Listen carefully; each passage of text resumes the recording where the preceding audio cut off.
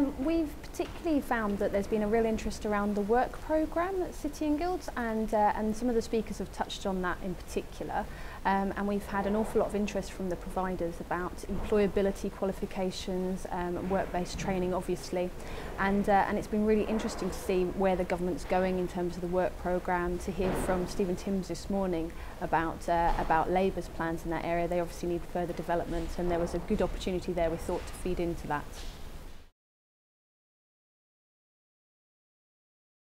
We've been interested in some of the workshops, listening to the sessions on funding in particular and the future of FE loans.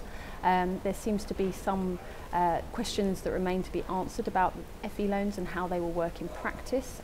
That's something that we are watching in particular, how it's going to affect the private, the work-based training providers just as much as the colleges. And we're all in a situation of waiting and seeing how learners will respond to FE loans in the future.